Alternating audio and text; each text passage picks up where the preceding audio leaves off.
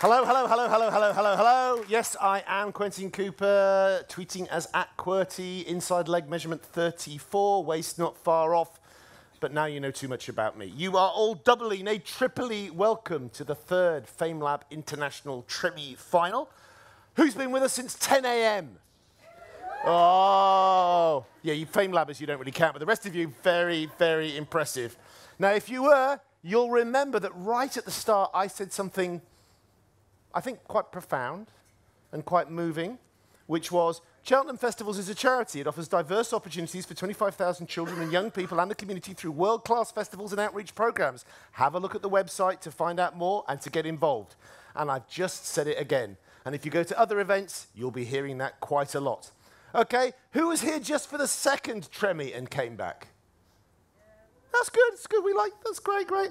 And who's new? Who's really, really new? Hasn't been to any Famelab thing before? Brilliant, 1, 2. Oh yeah, and that's one of the judges. That's particularly good as well. Right, don't be shy. It is always good to have new people here. Think of this as a sort of smorgasbord of talent, only without the board bit, okay? Famelab is well into its second decade. It is the world's largest science communication competition, and the best thing of all for you is you've chosen the best Tremi final to come to. Not necessarily because the Famelabbers are better or worse or anything in this one, but because in the immortal words of De La Soul, 3 is the magic number. Famelab is all about the number 3. So this is the third Tremi final, and we start with 27 3-cubed finalists from around the world. They get whittled down by our judges to 9 3-squared. They each get 3 minutes to talk. The judges get 3 minutes to make up their minds as well. And of course, there are 3 judges, so it's all about the number 3. And then the audience also get to send through somebody, so it can also sometimes be about the number 4 as well. But don't listen to that, because that confuses the whole 3 thing. It doesn't work. And actually, from the first Tremi final, the audience sent through somebody different to the judges. The second Tremi final, the audience sent through someone different to the judges. So what I can promise you is for the final, there will be at least 11, if not 12 finalists tomorrow. 12 being at least 3 times 4, so we're vaguely back to the whole 3 thing. Now, there's probably a few other things you should know, but frankly, I've been here since 10 o'clock this morning, and can I be bothered to explain? Not really. It'll all sort of make sense as it goes along as well, and we'll get going as soon as I've introduced our 3 judges. Can you welcome to the stage, first of all, self-described on Twitter as particle physicist turned science communicator. She's also former deputy director of the Jodrell Bank Discovery Centre, former director of the Manchester Science Festival, and most importantly of all, a Famelabber from way back in, can I say this, 2007? Please welcome Marika Namin.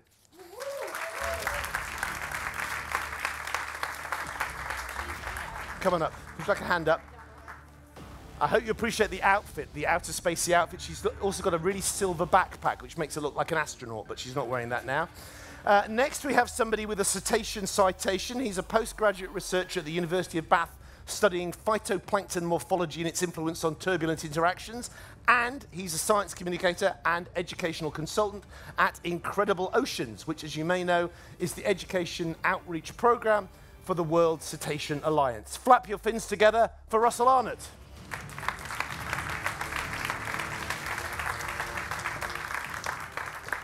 And third and furthest flung is science editor at SASTA, the South African Agency for Science and Technology Advancement, as well as Famelab South Africa project leader, Joanne Riley.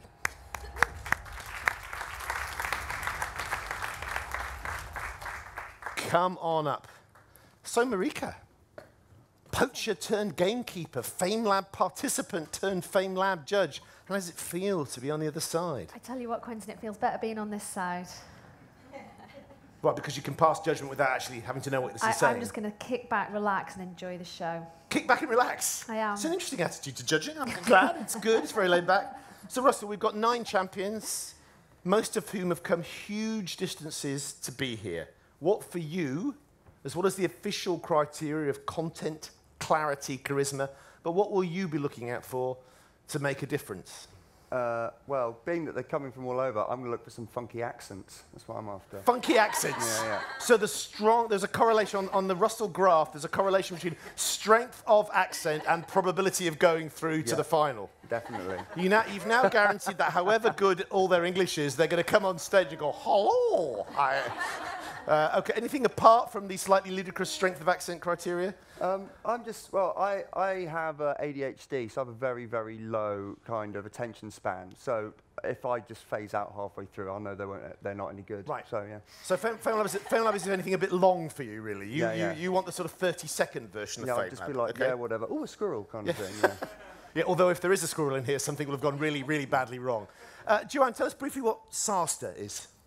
SASTA is part of our South African government's National Research Foundation, and we are focusing on public engagement, and we're actually coordinating our government's science engagement strategy. So there's a lot of, And it's obviously, at least bits of it are going well, because the current reigning international Famelab champion, a reign which ends in about 28 hours, is Tsiamo from South Africa. So what difference has it made to you or to her being the international champion? Well, it's great to have a champion at home, and she's become involved in a lot of other public engagement activities and been invited to other countries and so on, and I hear you did bump into her in Bulgaria. I did, yes. She was in Bulgaria. We were both at the Bulgarian Science Festival last month, as you were. Yeah, so she's enjoyed her year, and she will continue, as most Famelab alumni do, in some form of public engagement. It's a great experience. And anything you'll be particularly looking out for? We've had Russell's dodgy accent criterion. What will you be looking for? What's going to make the difference between a national champion and an international finalist? I'd like to hear something I don't know, and something that I can say, hey, that makes sense, that's really cool. So that's kind of my criteria. Otherwise, to be reminded of something I do know in a way that makes me think about it differently. Okay.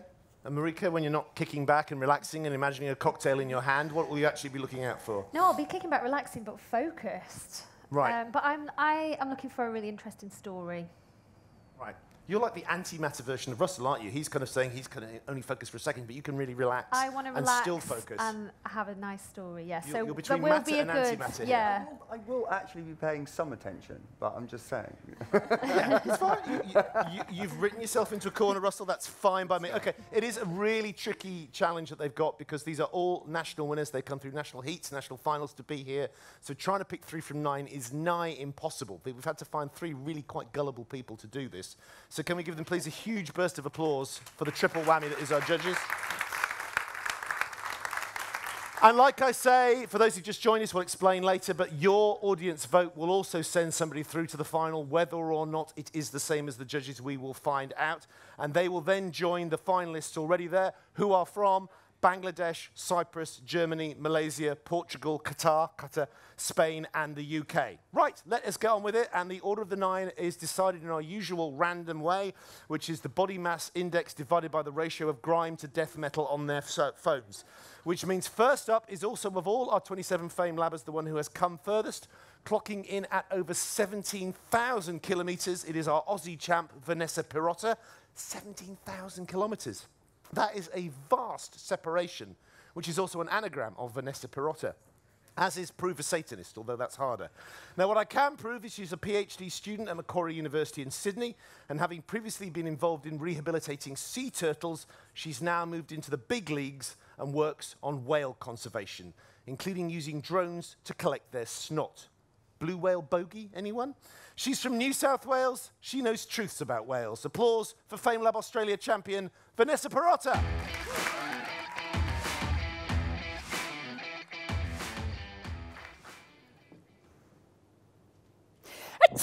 Whoa!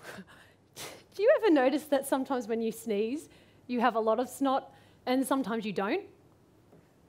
Well, did you know that the average adult lung capacity is about 6 litres, which means our snot-producing capabilities are rather low in comparison to another mammal, such as a whale, which can have a lung capacity of over 1,000 litres.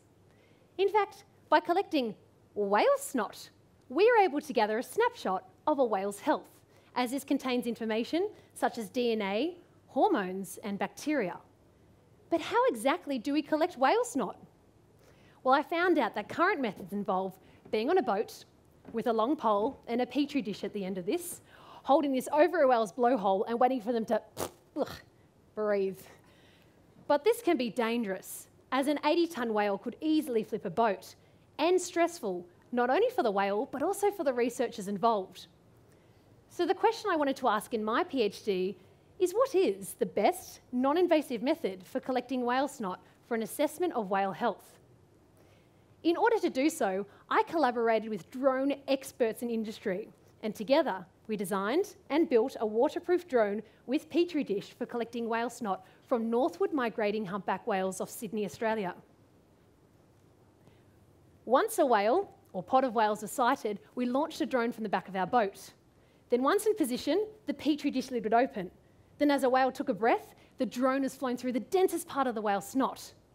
Immediately after, the lid was shut, securing the sample and minimising contamination as the drone was flown back to the research vessel. Overall, we conducted 74 flights and successfully collected 59 samples of whale snot from at least 48 different whales. We were able to identify different whales based upon the unique colours and scar patterns observed through the drone's camera. I then used forensic techniques to try and identify the types of bacteria living in whale lungs. And interestingly, I found these whales shared similar bacteria with Northern Hemisphere whales and some dolphins. But I also found out that we can use this information to help monitor the recovery of these magnificent creatures post-whaling. Overall, my research is revolutionising the way in which we collect health information from whales around the world. This method is a much safer and less stressful alternative for both whales and researchers. So the next time you sneeze or pick your nose, think about how scientists are using drones to collect whale snot for conservation. Thank you. Thank you. Thanks, Vanessa. That was a different topic. I didn't expect to hear about whale snot today. Thank you. Did you say, or did I maybe miss it, how long you collected those samples over, the 74? We collected, well, first of all, we trialled the sample or the collection method in 1 year, and then the year after, we were able to refine our method where we collected the majority of our samples in just 2 days. So it was really efficient. Okay. And my hope is to collect more samples to learn more about the population over consecutive years. Okay, and so how long would you like to continue the research for? Oh, that's a great question, because I think every researcher would like to continue it forever. But it would be more viable, potentially in the next few years, because we don't know the types of bacteria living in whale lungs, and this is a great way to start. This is baseline information. This is what we're asking. What are the types of bacteria likely to be found in humpback whales that we consider relatively healthy? Great, thank you. Is it possible to catch a cold from a whale? Well, that's a great question as well, because some follow-on work from my PhD has identified viruses for the first time. We identified 6 novel viruses in these humpback whales off Sydney. So potentially, yes. Which also has implications for people working on animals that may have stranded, in which case we would need to ensure that we have more protection when working around them. One more, or not one more? So it was amazing to hear about you using drones. What other ways did you think about or try that didn't make the grade and made you go with drones? Oh, what was I personally interested in, or why drones? What other ideas did you have that didn't make the grade? Well, the other options was to collect whale poo, and the only thing is that whales don't often poo all the time, and when they're migrating, they're predominantly feeding in Antarctica, so there's not much whale poo off Sydney. But whale snot, they produce a lot of it. They're breathing, because they're air-breathing mammals like you and I, so it was a natural sort of sample to go towards. It makes it seem much more logical. If you've got a choice of whale poo or whale snot, well, whale snot is the obvious. Okay, thank you for our tip-top whale snot snapshot. Thank you. From our Whales of Oz, Vanessa Pirotta. Next, we go to Korea, and our sole representative from that part of the world and 2018 Famelab Korea winner is Chan Woo Park. Now, Chan studies genetic engineering, and if that makes you think of scientists meddling with nature and Frankenstein foods and just plain Frankenstein, then you're exactly the audience that Chan Wu is after. He thinks a lot of people have prejudice against genetic engineering and without proper knowledge, and he wants to share his experience and expertise and examples, as he puts it, of life science in our everyday life, so everyone has a chance to rethink about genetic engineering. I think Chan's chance and yours may be coming up right now. Get ready for a career change from Chan Wu Park.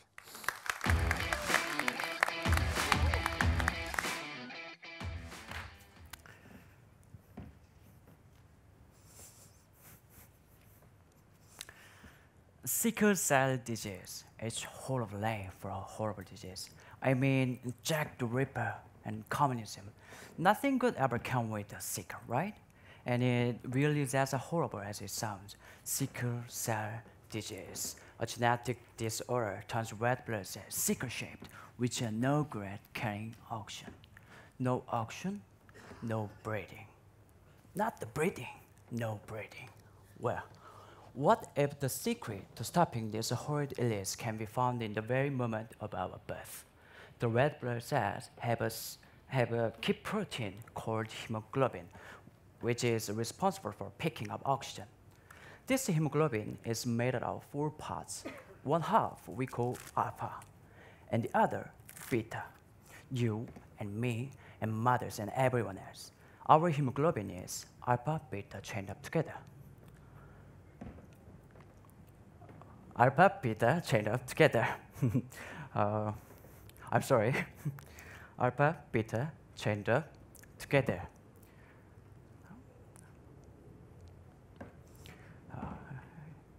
Can you give applause?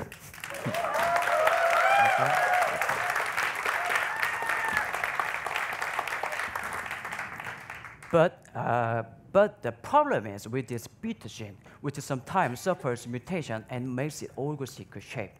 And unfortunately, we do not yet have a fix for beta gene mutation. But here's a surprise. We are actually not born with alpha beta hemoglobin. Hemoglobin in unborn babies, the fetal hemoglobin has the same alpha half as the mother, but for the other half, it's gamma, not beta. And incredibly, this fetal hemoglobin alpha-gamma combination within minutes of the baby being born switches to adult hemoglobin alpha-beta. It's really like a switch of life from alpha-gamma to alpha-beta. So what do we do when we know a baby has a problem with this beta gene? Simple.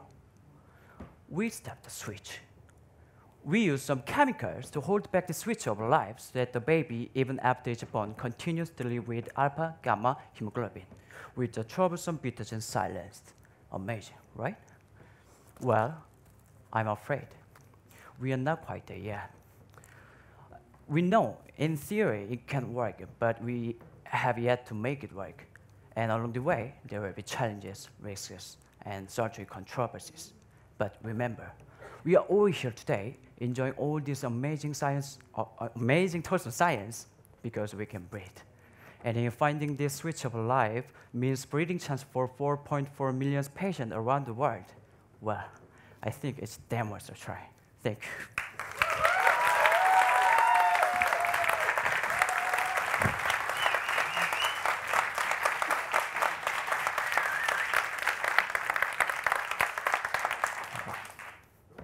I'm sorry about that. Cool. Thanks very much. Really enjoyed the use of the fan there. That was a good prop. So obviously you're really a big proponent of genetic engineering. What would you say to someone who was slightly like, really, designer babies or something like that? What would you say to them? Okay, good, perfect. In fact, I have already expected this situation happens. I mean, I don't understand what you're saying because I'm making a speech in English today for the first time in my life. so I have very low level of English ability, just like unborn babies. I might have alpha gamma hemoglobin. However, I want to talk here about the fact that there are so many people who can't do what we do every day, like breathing. And the scientists around the world are working very hard to care of them. But these works are often prejudiced and rejected for no reason, because maybe because of the big barrier between science and public. I think that's the reason why we need more science communicators. To become a good science communicator, I'm trying to learn more, and I'm trying to find new communication skills. Oh, of course, including English. I just want to see you again, all of you, later at other scientific events or next Cheltenham Festival. Yeah, thank you. Sorry about that. Making his first speech in English and then cleverly making his second speech in English.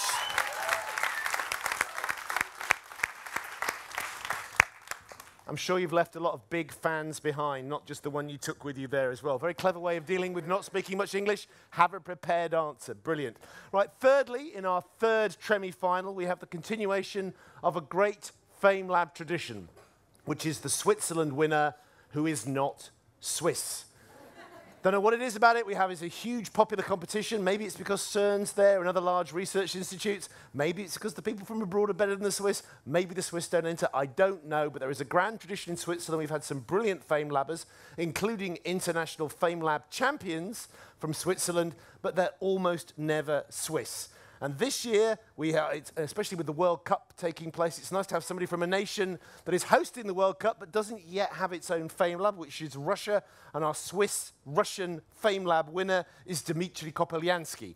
After studying at Moscow Medical Academy, Dmitry became fascinated by tropical diseases, as you do. It says it took him 2 years to finally realize that Russia's really not the kind of place to really be studying tropical diseases because it's not very tropical, which led him to go to slightly more tropical places like Israel, Germany, and now Switzerland. I did say slightly. And now he's here to spread the word, but not the diseases, in subtropical Cheltenham. Bring your hands together, then wash them carefully for our Russian Switzerland 2018 Famelab winner, Dmitry Kopelyansky.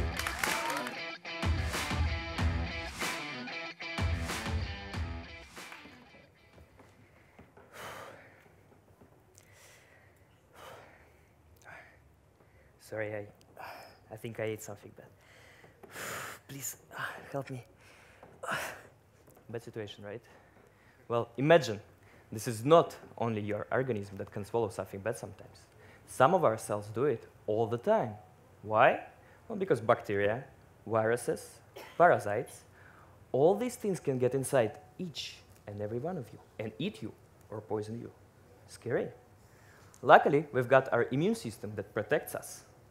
And among many weapons, there is one which is all about eating. Special cells called macrophages.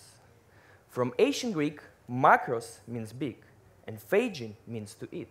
Macrophage, a big eater, well, just like me. The job of a macrophage is to swallow, digest, and destroy different microbes, dead cells, and basically everything which is foreign to us. But sometimes there are things macrophage really should not swallow, like leishmania, a tropical parasite that causes a disease called leishmaniasis. Look, I only know how to pronounce these things because I study them. When leishmania gets inside our body, macrophage finds it and then it swallows it. But it cannot digest it.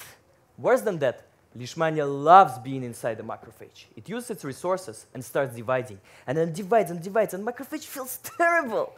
It releases special molecules which are the signals for other cells. I ate something bad. Please, help me, please. But it's too late. There are so many parasites inside the macrophage, they basically burst it from inside.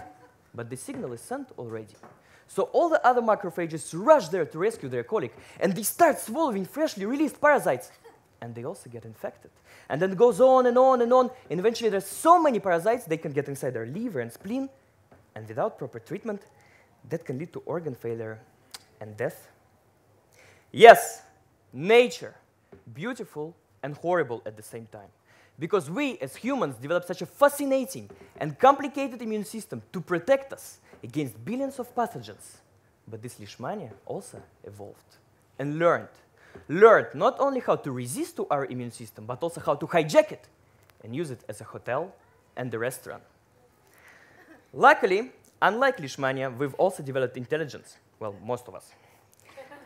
And with intelligence, we can develop drugs. So when the next time macrophage swallows the parasite, with the right drug, it will be able to digest it, destroy it, and remain big and healthy eater, well, just like me.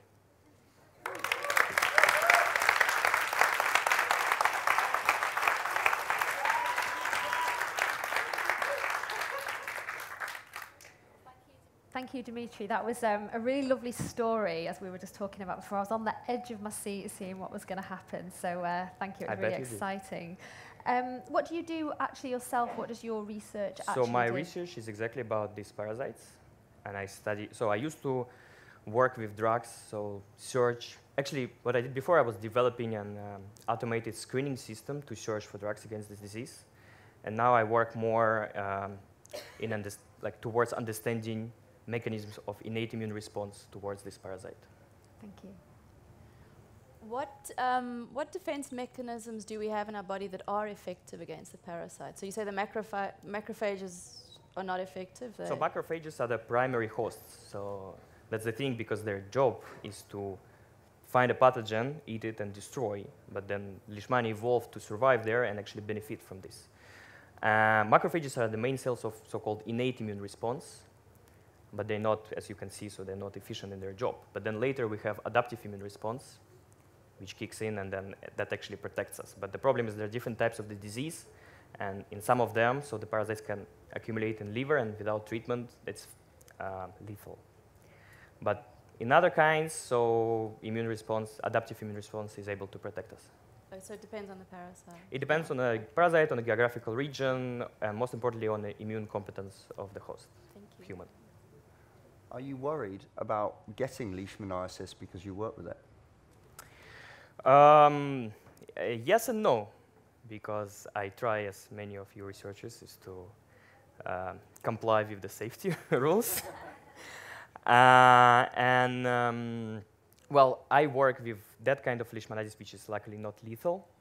But yeah, I mean, there is some kind of a danger, but I think a lot of researchers who work with more severe pathogens, like HIV, for example, they should be taking more precautions. Okay, all the rage, macrophage, our Russian Swiss champion, Dmitry Kopolyansky. And give us a yell if you're a macrophage in the audience. Really? Oh, well, I'm certainly one. I don't care about anything else. It's fine. Okay, 3 down, which means so far they're all in the final, but 6 to go, which means mathematically they're unlikely to stay that way. I've checked, and next is our Czech champ, Lukáš Pekarek, a master's student at the University of Chemistry and Technology in Prague. Lukáš specializes in pharmaceutical biotechnology. He entered Famelab because he enjoys explaining scientific topics to his friends. He also enjoys canoeing, and last year obtained his water tourism instructor license. Lukáš says he's yet to find a way to combine the two, but he is working on it. Here to put the yak into kayak and talk not about the taming of the shrew, but the timing of the virus, please welcome our can-do canoe Czech champ, Lukáš Pekarek.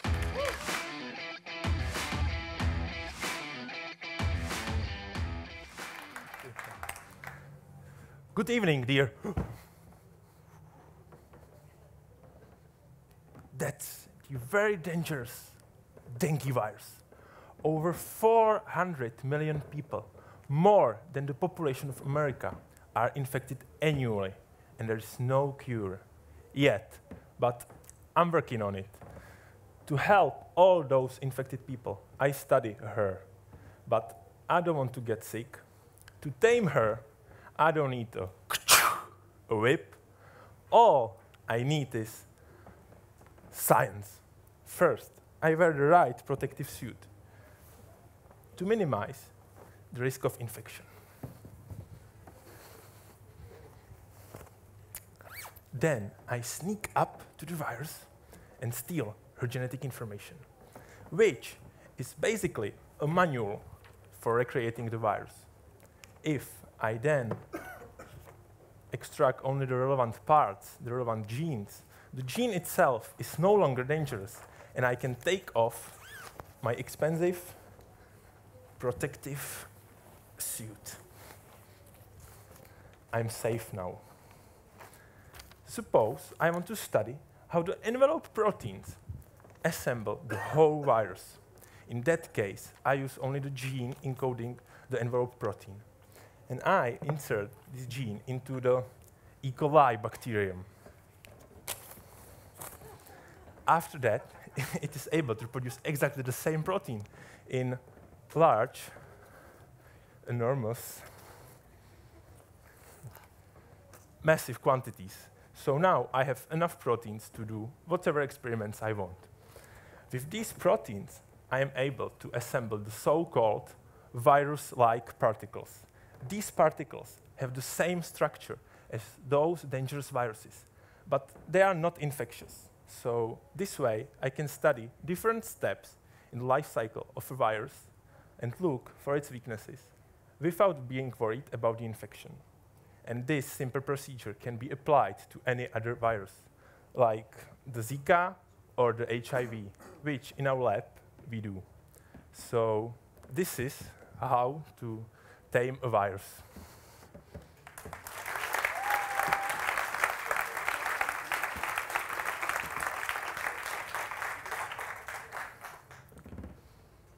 Thank you, Lucas. Is there currently a vaccine for the dengue virus? Yeah, one was there, but there are some problems with it because there are several strains of dengue, and the vaccine was effective against only a few of them. So that's not really good. So do you foresee your work contributing to a new vaccine? Not really. We are more focused on searching for a drug for a cure, for acute cure. So if you got the dengue, you got this cure, and you will be safe. Thank I hope. you. I was wondering, do you ever get stopped going through customs? Sorry. So in the airport, in airport security, do you ever get stopped traveling from country to country with giant fake viruses? Fortunately not, but maybe in the back way. Oh, you made me forget what I was going to ask now. People are really scared of viruses. On the grand scale, are we all going to basically come to an end because of viruses are going to just kill us all? Is it a scary thing, or do you think we'll be able to beat it? Yeah, I'm working on beating the viruses, so I think we are able to beat them all. But it's not easy to do it. So I want as many people as I can encourage to do the same research and help me to do this. Try and keep it upbeat, Marika. Are we all going to be killed by viruses? I know. Okay. Ready to go viral. Cheering once, cheering twice. Always good to double check. Lukasz Pakalak. And if there are any long-term year-on-year Famelab attendees here, you might remember that it's only a couple of years ago that another Czech Famelab International finalist also had whipping in their routine as well. So it's good to see Czech whipping is still maintained. Also, for those who don't know the rules, you're only allowed whatever props you can carry on yourself, but I have never seen somebody come on with a huge suitcase like that before. Next, we slalom over 400 kilometers southeast through Slovakia to Hungary, and our best from Budapest Hungarian champion, Agnes Kistov. Now, being called Agnes Kistov, she should really have gone first, because then we'd have started with A Kiss. Start with the Hey Kiss, hit for hot chocolates, number 5, 1982. Talk about being down with the kids. Now, apologies to Agnes for starting with a bit of wordplay about her name. If I were her, I'd be really kissed off. Agnes says she was previously bewitched by mathematics, but the enchantment began to wear off during her studies, and she discovered another true passion, teaching. Then, the real magic began while teaching maths at university, and she found herself under the irresistible spell of physics. So Agnes went back to academia and is now, in her own words, an enthusiastic astrophysics PhD student working with cosmological ionized bubbles. Not just any ionized bubbles, cosmological ionized bubbles. Prepare for a magical mystery tour de force from our Hungarian champion, Agnes Kis-Toff.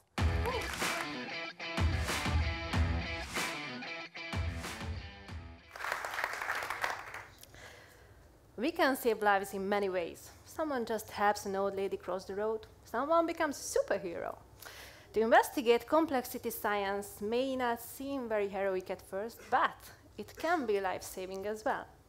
A complex system can be considered as a compound structure consisting of many parts. For example, the weather, or the human brain, or a group of people, such as a crowd participating at a festival or at a demonstration. And at mass events like these, crowd disasters can happen and can even lead to fatal consequences, although typically nobody intends to cause harm. Conventional explanation tends to blame the participants. Think about the Hillsborough disaster. We say, there are some people who are just rude, and even the nice people can be impatient and push forward. And of course, at some point, panic breaks out and unleashes hell. But the truth is that many crowd disasters do not result from the people's inhuman or irrational behavior. It is caused by the damn thing called physics. Examine a moving crowd as a complex system. It's like a river. If everybody has enough personal space, then the river runs nicely and peacefully. If, however, more people are crammed into a small space, density rises, then physical contacts, unexpected stoppages occur unintentionally. Our river is not so relaxed anymore. And if the density reaches a critical limit, then the frequency and the strength of the physical contacts will inevitably increase. The forces add up and are transmitted from one body to another completely uncontrollably and inescapably. So the flow of the river becomes entirely chaotic. This phenomenon called the crowd turbulence. And if the crowd reaches this phase, there is no turning back. The pushes intensify so rapidly that certainly someone will fall to the ground. This creates a hole where the surrounding people are still pushed from behind, but not anymore from the front. So the hole, like vacuum, sucks them inside, and they are either forced to step on the fallen person, or they will also fall. So what can we learn from this? That there is no need for people to be aggressive or to panic. The crowd turbulence and the black hole effect, oh, I'm sorry, I didn't mention, this action is actually the black hole effect. So, because if it consumes you, there is no escape from there. And these things actually happen all the time if the density reaches a critical limit. So if we want to prevent these tragedies, we don't need to make people behave. We need to control their density at all times. So if we learn the physics behind, then we realize it's not our enemy anymore. It is actually our superpower. So thank you all.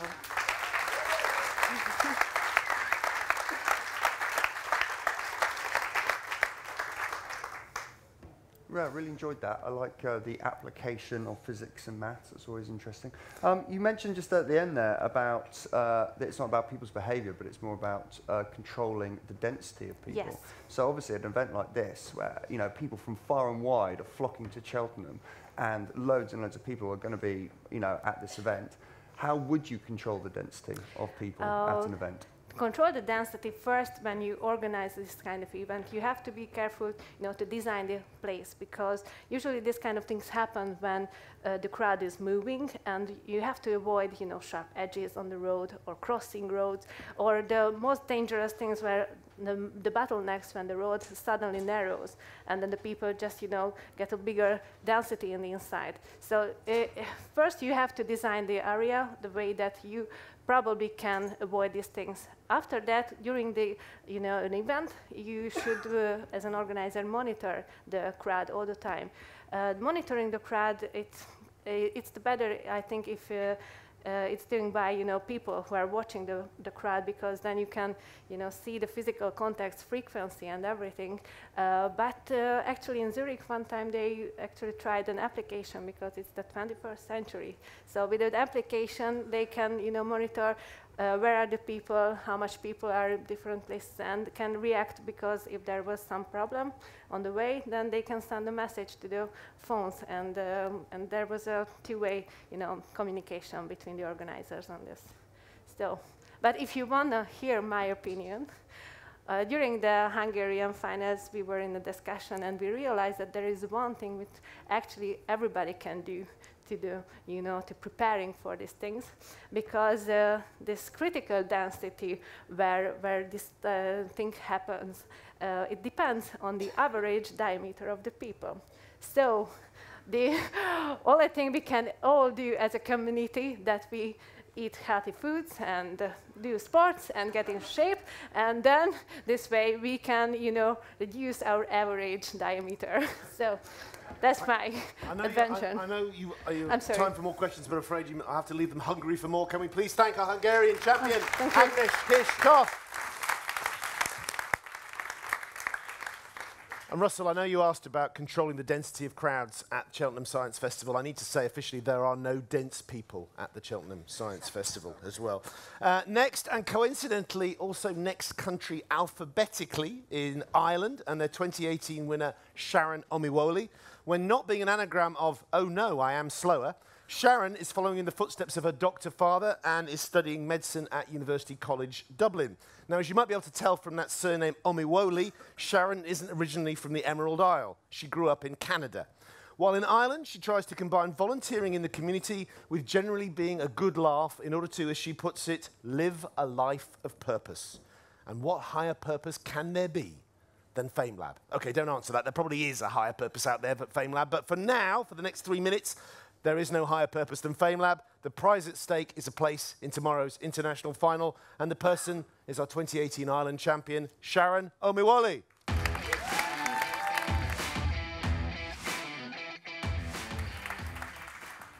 Come with me and we'll be in a place of caffeinated coffee. Take a sip and you'll see. It's bitter, that is bitter. Let's talk about coffee. Raise your hand if you love coffee. Now raise your hand if you love tea more than coffee. Wrong answer, that was a test. You're supposed to say coffee. Statistics have shown that 3 in 5 people drink a cup of coffee to start their day. And Mr. Willy Wonka, a candy-inventing genius, is one of those people. Check this. Wonka goes to Starbucks and overhears the person in front of him place an order. Can I get an iced half-calf ristretto, not 1, not 2, not 3, but 4 pumps, sugar-free, cinnamon, dolce, soy, skinny, latte. Get all that? Nope, and neither did Wonka. So when it's Wonka's turn, he's gonna order a simple coffee because he's a simple lad. But just what is it that makes coffee man's best friend? What's the secret ingredient? Well, since you asked, inside of coffee is a stimulant called caffeine, which tricks your brain into thinking you're not tired. So when your brain says sleep, caffeine says no. You see, our bodies produce a chemical called adenosine, which binds to receptors in the brain and slows down brain activity, thus making us feel sleepy. But due to having a similar structure, when caffeine's in town, it impersonates adenosine and binds to the receptor instead. So instead of being calmed, your brain gets triggered, which causes the nerve cells to speed up. And your pituitary gland, which produces hormones, senses this, starts freaking out, and signals hormones left, right, and center to release adrenaline, the fight or flight response. On the count of 3, I need everyone to put their hands up and say, yeah! 1, 2, 3. Yeah! That is exactly what adrenaline says. Adrenaline comes to spice up your life by making your pupils dilate, your heart beat faster, your blood pressure increase, and your blood vessels constrict. All these symptoms are indicators that you've been hit by, you've been struck by smooth adrenaline. Adrenaline also affects dopamine levels by preventing it from getting reabsorbed by the brain, which just means you'll feel good. The sun will be shining, the angels are singing, and you'll just feel so happy. Ironically, this is actually the same thing cocaine does, but not to the same extent. Question, will drinking coffee kill you? It's impossibly possible. The lethal dose of caffeine is 150 milligrams per kg of your body. So depending on your weight, disclaimer, don't try this at home, you would need to consume between 6 and 7 grams of caffeine, which would be like drinking 50 or more cups of coffee in a day, which is essentially impossible to do because your body can't take that. Ain't that right, Wonka? Wonka over here is still in his first cup. He's not going for the 50. On average, he drinks 1 to 3 cups a day. Keeps him feeling alert and energized. Without coffee, he'd feel anxious, grumpy, and turn into an Oompa Loompa. Oh, would you look at that? I gotta go. It's coffee time.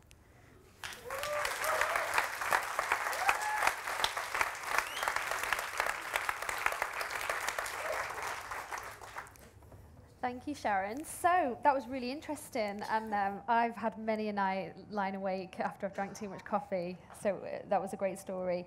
What was the point of you picking that topic? What did you want us to take home from that? Is that part of your research? What's your take-home message? I actually don't drink coffee, so it's just so it's actually just from like my observations of like friends and classmates and how they love coffee, but I didn't really know what it was, so I wanted to learn more about it and share what I learned with other people. And some really cool things that I learned about it while I was researching it was that it goes more than just being a drink that people love. It also has a social and a cultural aspect to it. A social aspect in the sense that you can have a good chat with your coworkers, with your friends over a cup of coffee, and cultural in the sense that if you take a look at Ethiopia, this is where coffee is said to have originated from. And there's even like a little story that goes along to it. And how it starts is that there was an Ethiopian goat herder, and he noticed that his goats would, after they ate a piece of this berry, they would start acting a little weird. So he tried to eat some of it for himself, and he noticed that he would have the same effects. So then he took it to the monks, but they didn't want it at all. So they threw it into the fire, and it released this smell. And then they're like, hey, maybe there's something good about this. And so now in Ethiopia, it has such a huge significance, and it's been being used in religious ceremonies. Yeah. Why do we respond differently to coffee? Some people can drink 10 cups and still sleep at night, and some people can drink 1 cup and not sleep at all. So why do we respond so differently? So coffee works everyone is going to have a different experience with coffee, and this can be due to tolerance. So by tolerance, I mean, picture there's an athlete, a runner, and he's training to run a marathon. So if he practices each and every single day by taking another meter, eventually he's going to be able to run the marathon without having any problems because he's trained it. So if you train yourself by drinking more coffee each day, you'll eventually build up a tolerance where you can drink so much and it won't affect you. Whereas maybe if someone who isn't too good with taking caffeine, if they tried to take like 4 cups in a day, they might not respond too well. It might end up feeling nauseous and sick. Okay, espresso your appreciation for Sharon Omiwole.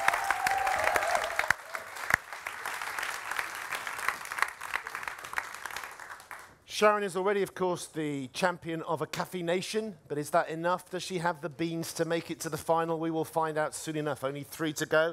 Now, our magnificent 7th is from Italy, and oddly, if you put all the 27 countries from this year's international final in alphabetical order, you get exactly the sequence we've just had: Hungary, Ireland, Italy.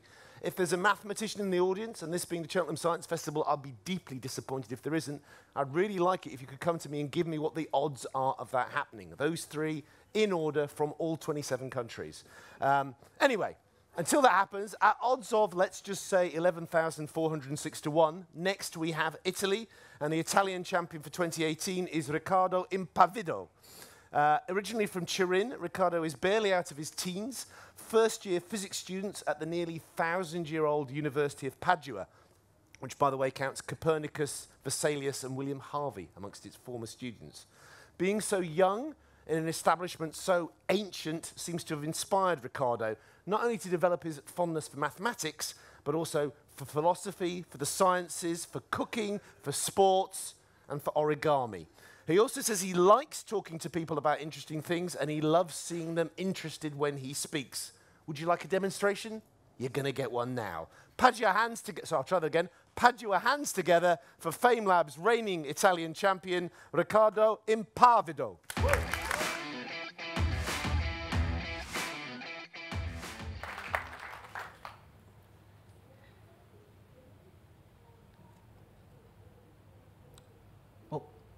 This moment This little moment is magic for me. Do you like it? But how long was it? I mean, for me it felt, trust me, pretty long. Maybe for you it felt shorter. For my watch it was 10 seconds, and that's strange. It looks like the time our brains perceive and the time our clocks measure are not the same thing at all. It's strange, but it's true. And it's true because clocks don't tell time. A clock knows nothing about time. A clock just moves its hand whenever a pendulum oscillates. We know about time. We read the clock and tell the time. Now, what if time only existed in our head? What if time was just a concept? What if time was not a fundamental property of nature? What if time did not exist? Well, this equation belongs to quantum loop gravity, a modern theory of physics. It describes the behavior of variables at a really tiny scale, and it does so with a peculiarity. Without time. It just tells how a variable moves compared to another, a hand and a pendulum. But then our idea of time, that arrow always pointed towards the future, where does it come from? Well, in some sense, again, from a cup of coffee, scusate, macchiato. I pour the milk, I stir with a spoon. Of course, milk and coffee mixes. It'd be really strange if this didn't happen. Imagine an external observer watching milk and coffee that separates as I stir with a spoon could argue they're watching a video backwards. But what happens if my coffee is short? With short, I mean really short. What happens if in the cup there are just two particles, one of milk, one of coffee? Then even stir with a spoon and nothing mixes with nothing. The observer can tell in which direction they're watching the video. So if we look at nature close enough, if the coffee is short enough, if we look at the fundamental nature, we don't need time to describe it. But when we are distant, when we do not distinguish the single particles anymore, the world becomes complex and time emerges from this complexity and flows in the direction in which milk and coffee mixes. We are complex beings. We drink from cups where you can make a latte easily. We live in time. So thank you for your time.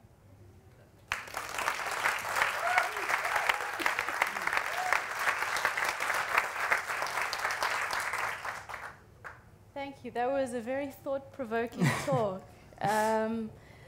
I mean, I think physics, it makes us really question the very fundamentals of the world. So you've really posed a number of questions to us. What do you think about time? I think my microphone. Okay. I think that physics follows, positivism. So you can't really argue what's there for real. You just can make up a theory and see if it works. And apparently, this theory works better without time. So, yes, time at a fundamental level might not exist. With fundamental level, I mean 10 to the minus 35 meters, which means that if an atom was as big as an apple, then, the nucleus of an atom was as big as an apple, then if it would expand this nucleus of an atom as big as the galaxy, the 10 to the minus 35 distance would be as big as the apple. So, really deep. But there it might not exist.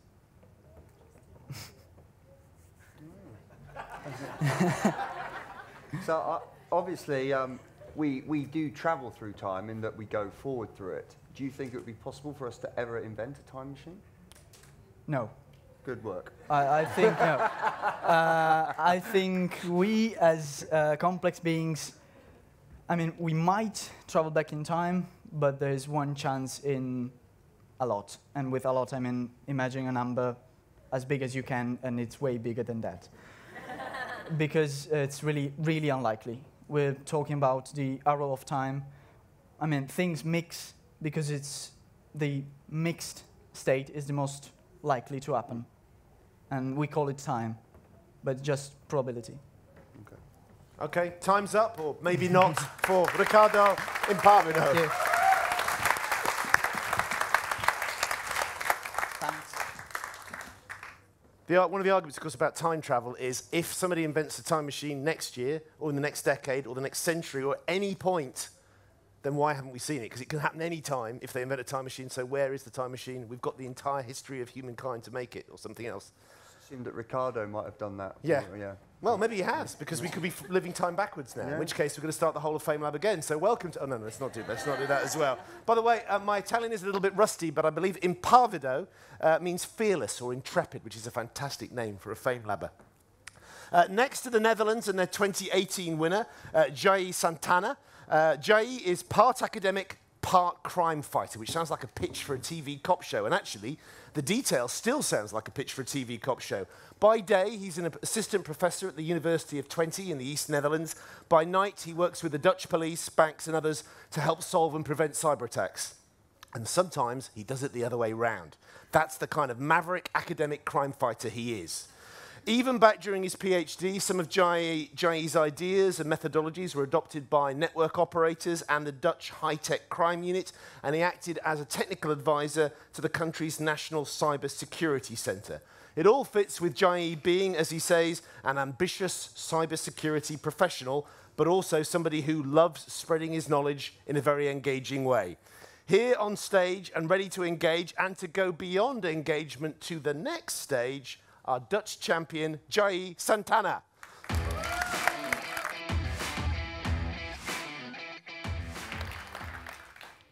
I don't know if you noticed what Quentin finished saying, but let me explain. Friday will be my marriage. And then actually, I brought the bride, just in case. But also, I brought my mother over there. When she arrives here, and I said, I go to Famelab, she said, no, too irresponsible. My sister at her side, also from Brazil, said, are you crazy? But my fiancé said, do it. And the reason is three, Quentin. One is because I love science communication. The second one is because I always very organized and know what is a plan A and B. And the third one is because I'm D1 Dutch specialist in distributed denial of service attack, for short, DDoS. Huh? Yeah, let me explain, of course. But first, DDoS attack is like a hacker that has thousands of machines, and what he does is send a storm of data against a service. The conclusion is that you will not be able to access the website that you most like. You will also not be able to access Facebook, YouTube, Twitter. Well, not to be nice, but back to my wedding. If you would be in my situation, what would you do? Let me tell you what I will do. I wake up, plan B, plan A.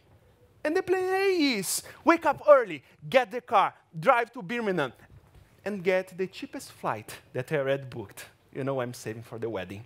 But then comes plan B, because I arrived there and was a huge storm. My plan B is just to buy right away a big company flight that then I can fly to the Netherlands. But wait, perhaps Birmingham will be closed because of the storm. Then I have plan C. And the plan C is to go to Heathrow, because it's a big airport, likely will not close. But then I still have plan D here. Let's go by car. So then, if nothing works, I go and drive 10 hours by car. And what is this about DDoS attack? Well, if you are hit by a storm of DDoS, what do you do? Plan A, you just keep with your infrastructure. Plan B, you call British Telecom and ask them to shut down the attack. Plan C, you just hire a big computer cybersecurity company. And plan D, you ride around the attack. And this, now you know how to solve DDoS attack. And sweetheart, I will be there. I promise.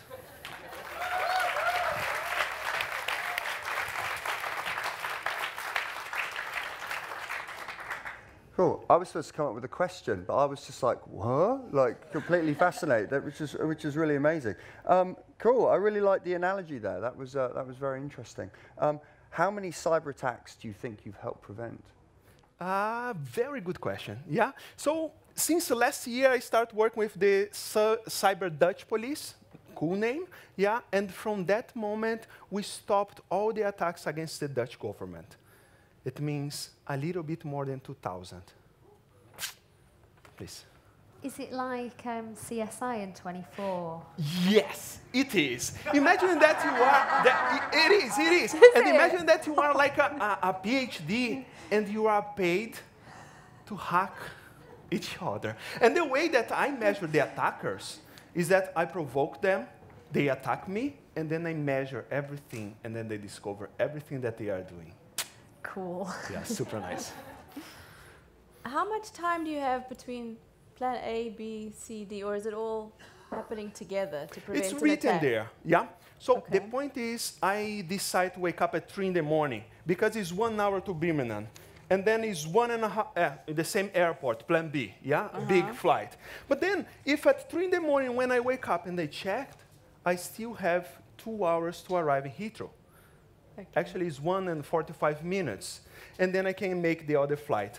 But then, what is the German competitor? There! He offered me a car ride because he came riding from Germany.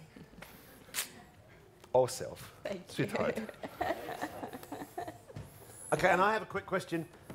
Deep down, secretly, are you hoping that you will make the final or that you won't because that will give you an extra day? And do you know what your bride-to-be is thinking on the answer to that question? Priscilla, can I stay? Please. Go in. Okay, can we thank Jai Santana?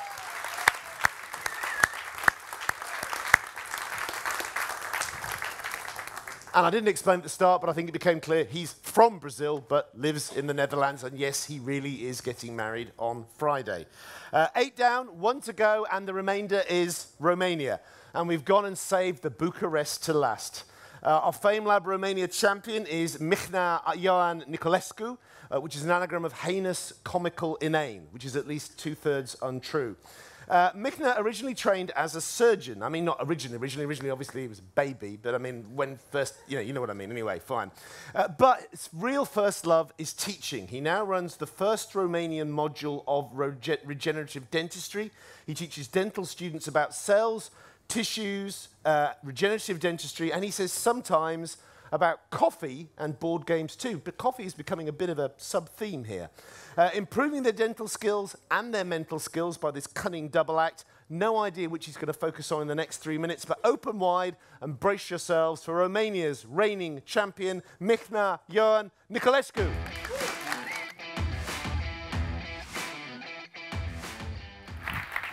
Thank you.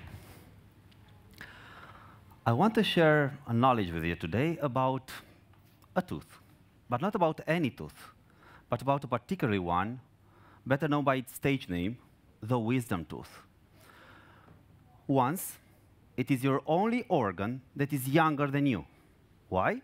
Because it starts forming 8 or 9 years after you were born.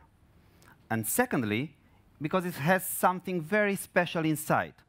Yes, I said inside, because teeth are not just hard structures that help us chew with. They also have a soft part inside, the pulp, with nerves, blood vessels, and many other cells. And among those cells, there are some very special ones, which can transform into many other types of cells, the stem cells. Of course, many of our organs do have stem cells. They are there to help those organs heal, grow, and repair. Let's give you an example. We all know those photos with small children with their beautiful smile and their tiny little hands reaching into the air. And take a look at your hands now. How do you think they became like this? Step by step, new cells replaced old cells and building up to the size and shape of your hand today. Okay, so many organs have stem cells. Teeth have stem cells. What's so special about wisdom teeth? It's because they are younger. They haven't been subjected to what? To stress, to chemical attacks by acids, or to physical temperatures, extreme temperatures. That means their cells are more prone to transform into something else. And I hope now you will understand why the wisdom in wisdom teeth. So, the important part, the most important part of my talk is getting you to realize that from these cells, we can get something else completely other than teeth. By harvesting them and growing them into certain conditions and environment, they may turn into bone cells, into muscle cells, or nerve cells. Of course, most of these experiments are still in lab phase, but once their scientific hypothesis is demonstrated and their amazing potential is confirmed, the transition from test tube to patient is set to happen in a more near or distant future. I hope now, all of you, when facing the question what to do with your wisdom tooth, would think twice when removing them and ignoring the knowledge in their stem cells. I would like to thank you all for your attention, and I hope all of these cells will help us repair our teeth and other organs in need, and I wish all of you to be as wise as the wisdom tooth. Thank you.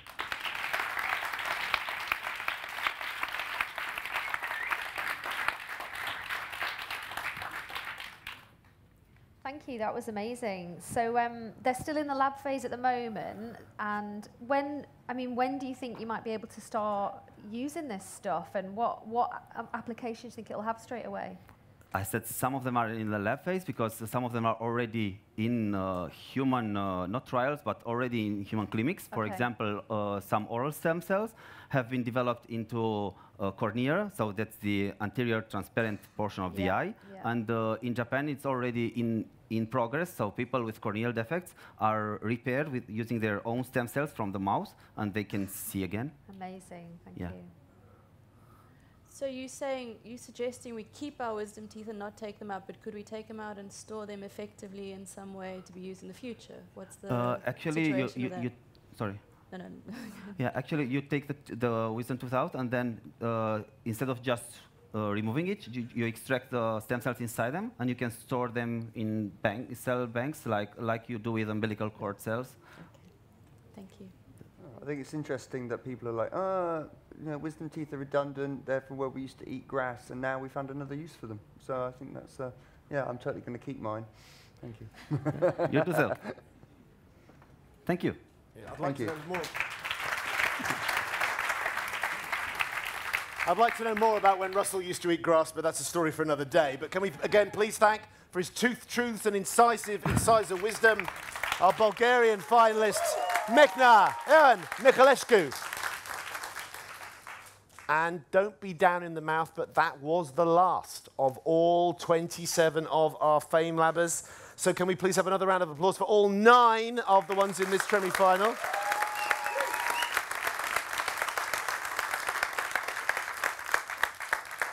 And just bask in the warm glow of this last moment before the judges separate them into finalists and also rands. It's one little collective for now, but that is destined to end. So since 10 o'clock this morning, we have had 3 cubed 27 Famelabbers from 3 cubed countries, still 27, but only room for 3 squared, 9 to be sent through by our judges. Judges, you have 3, not squared, but just 3 minutes to go and make your minds up. So please be escorted away that way. Can we send them on their way with a big round of applause, please, because it's a really tough task, choosing 3 from 9.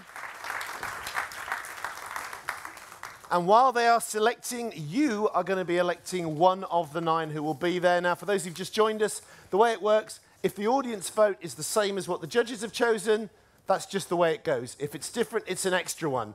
So far, and don't treat this as a challenge, each time the audience vote winner has not been one of the judges' 3. So we've already got 8 people through to the final, and whatever happens, there will be at least 11 finalists tomorrow. So if you've got tickets for the grand final, you've got added value. And if you've got, lives, you've got less time to lead them, but that's just the way it goes. So what we're going to do, I've been asked by the audience to help you with the voting this time. Rather than just getting you to vote, there's a special request. Can we get all 9 Famelabbers up on stage first? Because apparently a bit of visual recognition would basically help. So if you are willing, can we go round up with a big burst of applause? Can we get up in this order? Australia champion, Vanessa Pirotta. Famelab Korea 28 champion, Chan-Woo Park. Russia, Switzerland, the 2018 champion, Dmitry Kopylyansky. Keep moving along. reigning Czech champ Lukáš Kure. All the best from Budapest, Agnes Kistov. 2018 Ireland victor Sharon Omiwoli. Fearless Italian winner Riccardo Impavido. Our Brazilian-Dutch soon-to-be-married Jais Santana. And Romanian champion Mihna Ioan Niculescu. Okay, I'm feeling confident. I'm going to say, let's please welcome back our judges, Joanne Riley, Marika Navin, and Russell Arnott. In the very nick of time. There's only so long you can make these poor 9 people stand on stage. Okay? You're all shuffling around. It doesn't really matter which seats you're in. It's all fine for now.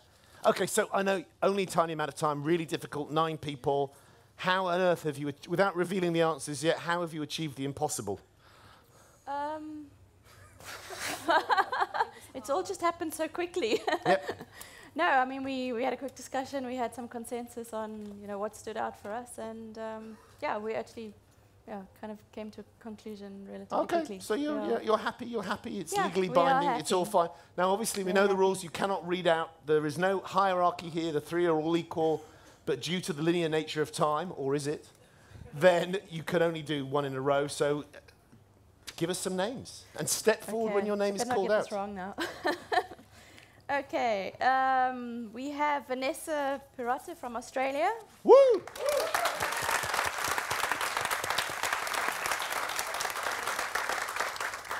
That's good on a mileage basis, if nothing else. That's fine, yeah?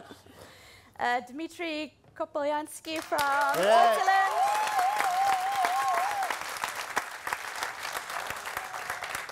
Oh, now this is the really tough. Which one's it going to be? I have no idea. And Agnes Kistov from Hungary. Wow.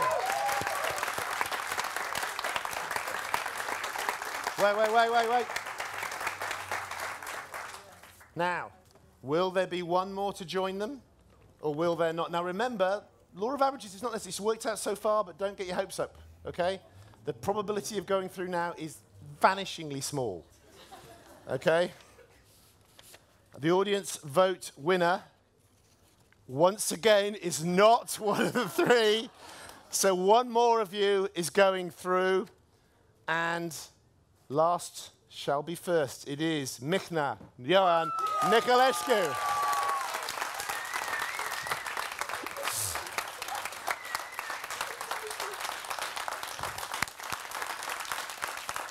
Wow.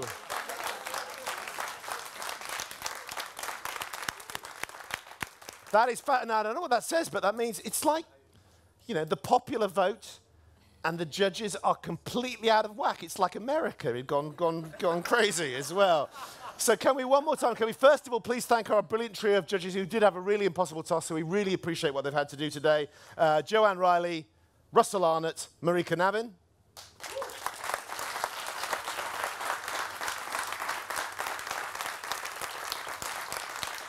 To all of the 9 Famelabbers gathered here for this semi-final.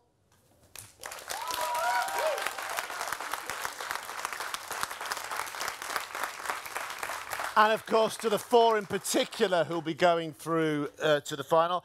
I'd also like to yell, if you've energy left for everyone in the audience who's been here for the whole 8-hour marathon, you deserve a round of applause. Don't clap yourselves, get them to clap you.